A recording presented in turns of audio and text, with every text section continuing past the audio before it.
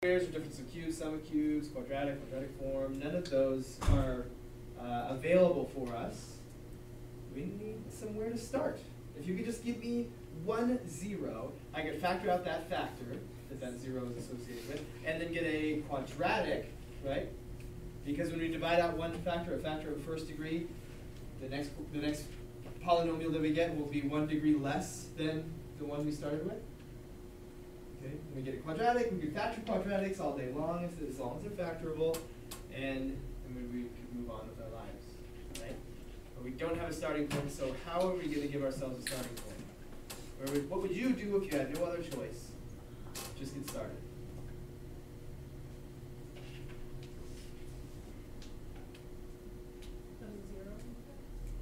Put a 0 in for x as a guess.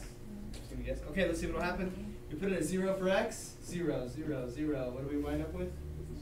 56. Well, we wanted a 0, so that didn't work. Okay, not a bad idea. What else could we try? Negative 56. Negative 56. Try negative 56. Try that out. Okay, put in negative 56. You can do it yourself. Try that out. Maybe it works, and maybe it doesn't. Right? If that doesn't work, then what can we do? 1. Try 1. Try negative 1. Try 2. Try negative 2. Right? We just start throwing numbers in for x willy-nilly. Right? Higgledy-piggledy. You just start guessing. How many guesses could we make? A lot is an understatement. We could guess a lot of guesses. Okay? So how long is our list of guesses, let's say? Forever. Okay? If 1 doesn't work, then negative 1 might work. If that doesn't work, 2 might work. If it doesn't work, negative 2 might work. 3 might work. Negative 3 might work. We just keep working our way through the positives and the negatives. Maybe that's our approach. Maybe we'll work through the positives and then the negatives. But we just kind of have to guess. Right? But the list of guesses is infinite. And you know what? Some of them, maybe some of them, aren't even good guesses. Okay? You see what I'm telling you? Maybe some of those guesses aren't even good guesses. So, what we're learning about today is how to get started and how to make a list of guesses that's shorter than infinity. Okay, does that sound good? A list of guesses that's shorter than infinity. Yes. So let me help you find that list. Okay. First, we're going to list the factors of the constant. What's the constant? 56. We're going to list the factors of 56. What are the factors of 56? 1, 2, 4, 7, 8, 14, 26. 1. All in her head. 2, 4, 6, 7. 7. Oh, 4, 7. Yeah. 8, 14, 20. 7, 8, 8. 8, 14, 28, 56. Okay, 1 times 56, that works. 2 times 28 works. 4 times 14, 7 times 8. Those are all possibilities. Okay. You notice what else I put on there? Plus or minus? Is that valid? Yeah. Why is that valid? Why would I include negative 4? Negative 4 times negative 14 will also be positive 56, so we have to include that as a possibility. Okay. Now, I won't overcomplicate this. I'll say for this problem, and I'll tell you why it is for this problem, because there's a 1 in front of x cubed. Okay. For this problem, if there's a 1 in front of x cubed, that's it. That's the list of guesses. Okay. Guesses for rational zeros. This is the complete list of all the possible rational zeros. Now, don't get confused. That's not the only kinds of zeros. There are conceivably imaginary zeros. There could be irrational zeros, like maybe the square root of 2 or the square root of 7. Okay? But if there is a rational number that works as a 0, it's on this list. All right? So our list of guesses just got a lot shorter than infinity. How are we going to quickly make these guesses? You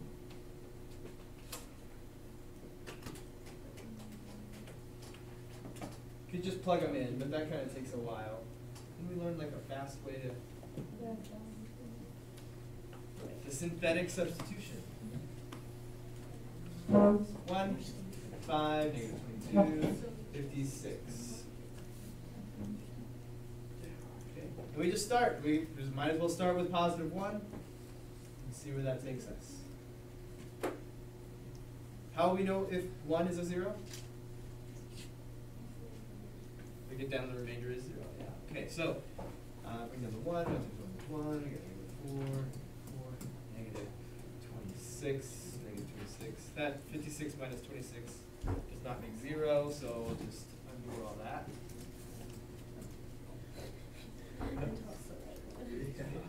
So positive 1 is out. Okay. Now I'll try negative 1.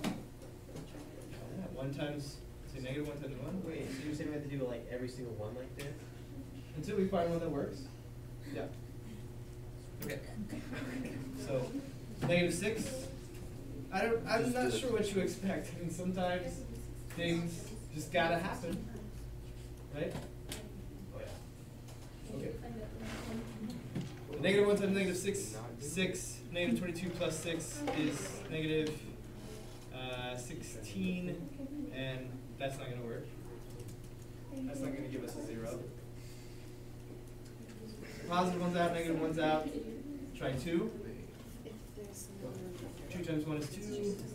3, 6, negative 28, and 2 times negative 28 is negative 56.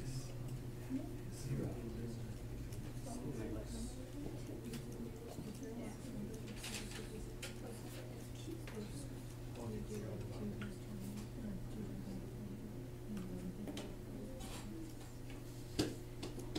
Okay. Now that we found that 0 of 2, why don't you guys go ahead and find the other zeros, just as more practice. We've done that work together so far. Find the other. How many zeros are there left? 2. You got a degree 3. You should have 3 zeros. You found one of them, so there should be 2 left. Okay. So at the same time that we tested 2, and found that it was a 0, we also confirmed that because we know 2 is a 0, that what is a factor? 2 is a 0, what's a factor? 2 is a 0, what's a factor?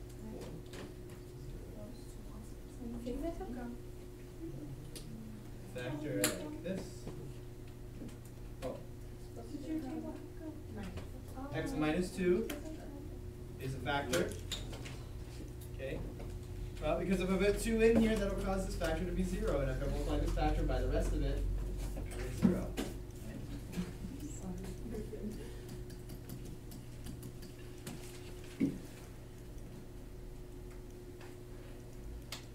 So we're trying to figure out what makes this equal to 0. It would be the same as saying what makes this equal to 0. We just factored out an x minus 2. X minus 2 times this gives us that original polynomial. So to find the other zeros, we could, as some of you did, just make more brackets and keep trying all of the guesses. Right? Try 2. Well, we did 2. Try, well, you know what? 2 could be in there again. It could be all 2s. Okay? 2 could be a 0 multiple times. Or if it's not, then negative 2 or 4, negative 4, we just keep on going and make all the guesses until we run out of guesses. Okay? Or, instead of that, we can look at it similarly to the other finding 0 problems that we've had before.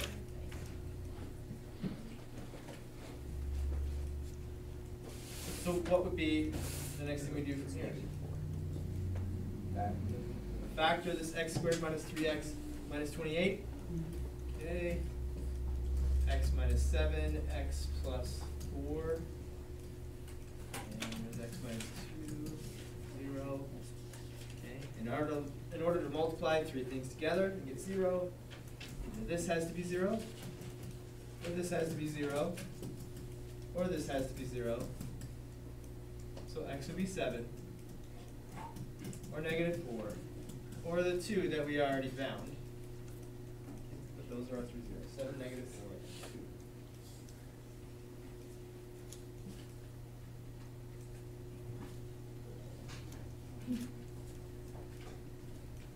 We're going to try another one. Other questions before? Any questions before you would try and do another one like this?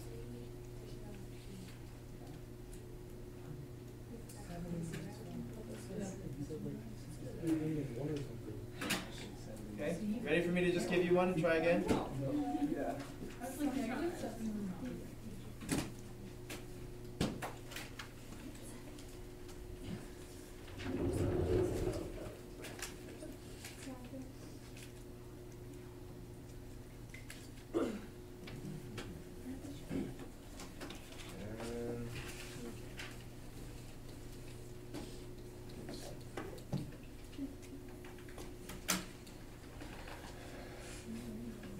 I'm gonna.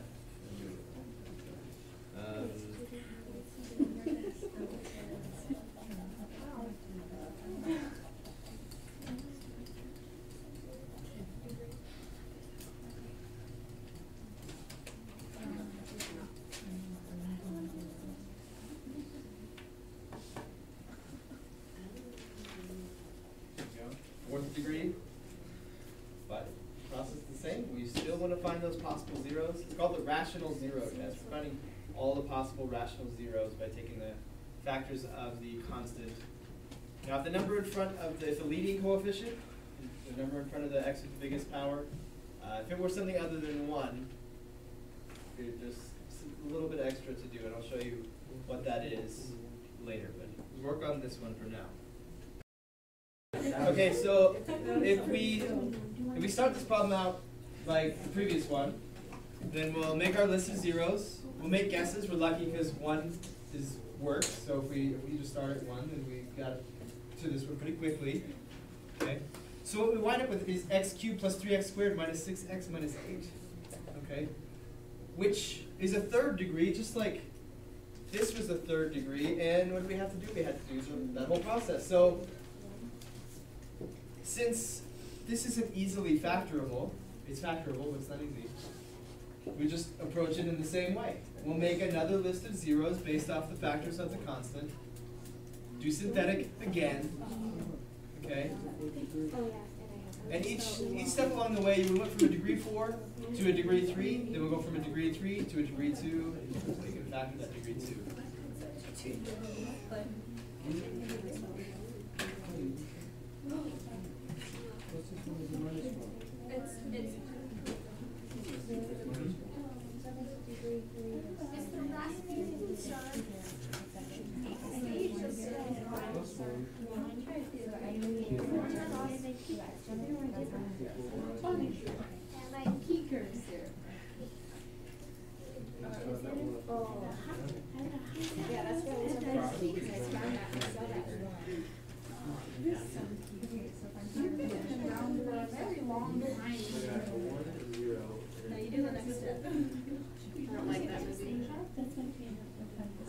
Did you miss?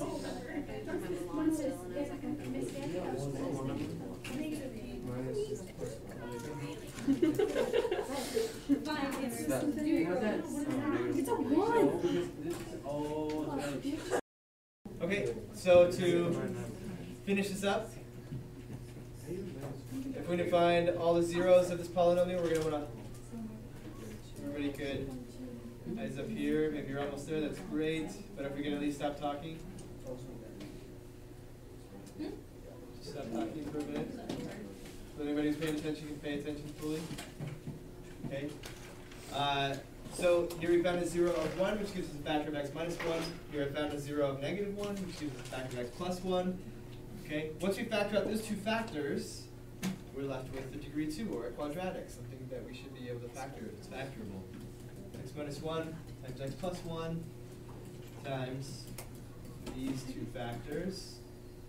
Positive 4, negative 2 equals 0. So x minus 1 equals 0, x equals 1, x equals negative 1 from this one, x plus plus 4 equals 0, negative 4 is 0, and x equals 2. So all of these are our 4 zeros. Oh, it's because you have to add the plus one in there from the previous thing?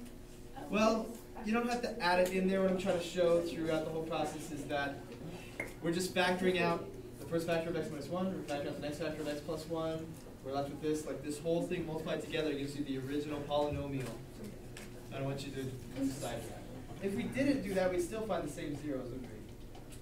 We should still find the same zeros, okay? But we should include all 4 that we found. If you found 1 to start with and the negative 1, make sure you don't leave that out of your final answer.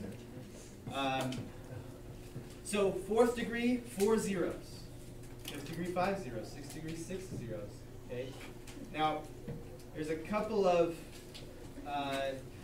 conditions there. Okay. Now, the zeros aren't necessarily all going to be different from each other. For instance, we could have a polynomial that has 1 as a 0 and 1 as a 0 again. 2 factors of x minus 1 times x minus 1 times something else. And also, some of our zeros could be imaginary. Some of them could be imaginary. And if there are imaginary zeros, there are going to be 2 of them at least, or 4 or 6 of them come in even numbers. And, well, we're not going to be guessing imaginary numbers, are we? That doesn't make a lot of sense. We're not going to be guessing imaginary numbers. So we're not going to find imaginary numbers from this part of the process. If we find imaginary zeros, it'll be because we come down to the quadratic, and then we use the quadratic formula. Because if we have the imaginary zeros, it means that this was not factorable. We could not have factored this. We needed to use the quadratic formula, and we found imaginary zeros. Okay?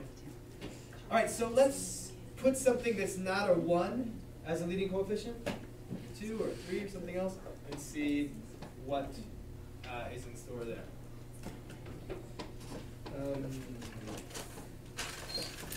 We had 1, 7, here we go. Let's see. Let's put a 2.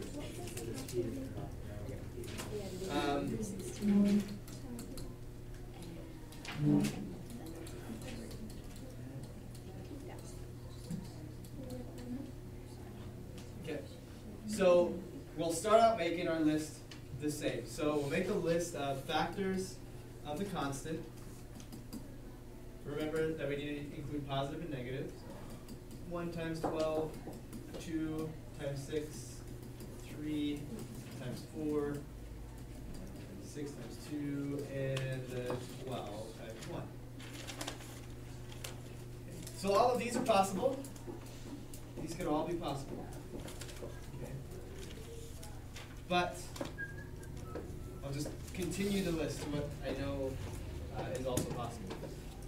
We could also have 1 over 3, or 2 over 3, or 3 over 3, or 4 over 3, or 6 over 3, or 12 over 3. Why is it over 3? What do you think? Because your first. Right? I was talking about that leading coefficient before. That's why. Because that leading coefficient. Do we have to have those in there? You gotta list them. If I ask you for the list, you gotta list them. And they may be the zeros that you need.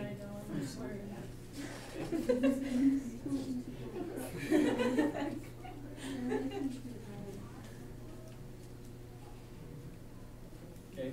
Now, let me try. I mean, you can see how you make a list.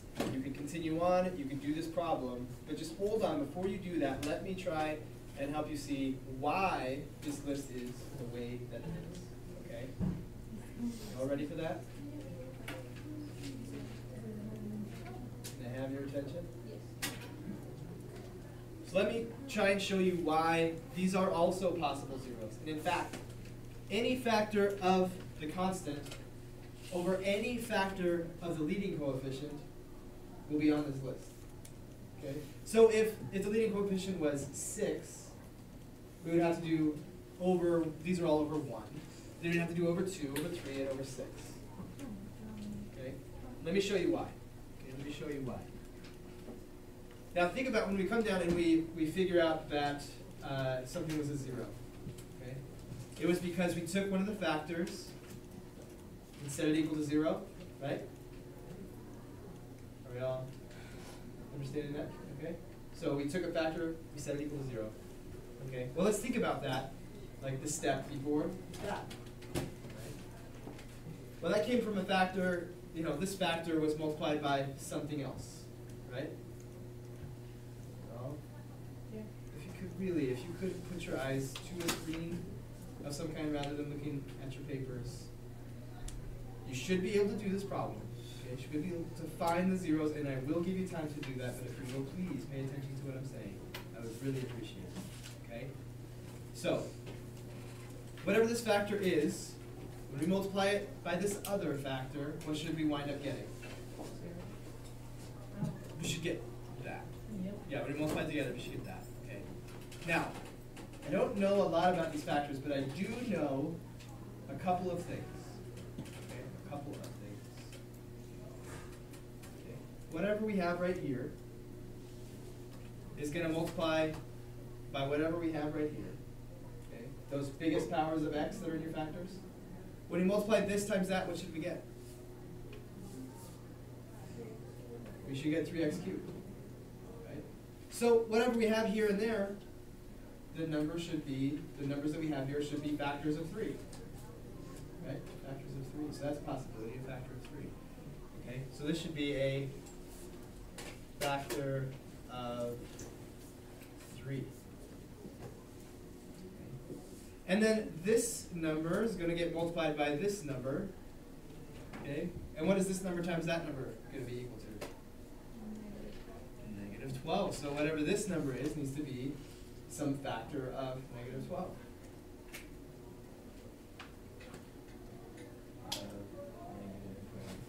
Number, some factor of negative 12.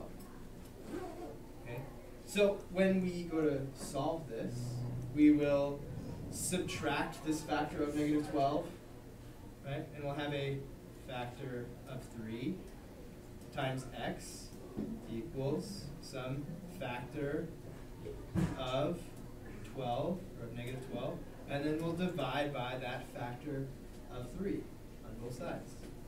And we'll find that that 0 is going to be some form of a factor of negative 12, the constant, over a factor of 3, the leading coefficient.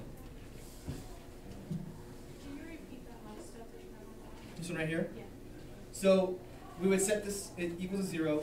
We would subtract the factor of negative 12, whatever it was. It would be 4 or negative 5 or negative 3 or whatever it is. Right? And then we would divide by whatever in front of x. And we've already established whatever's in front of x, because if we multiply by x, it would have to be a factor of 3. Okay, so we divide by that factor of 3. Divide by factor of 3, factor of 3. So any zero, any rational 0 at least that we wind up with, will be a factor of negative 12 over a factor of 3. All I'm trying to do is help you understand why the list of zeros will be a factor of a leading coefficient, or sorry, the constant over a factor of the leading coefficient. Okay?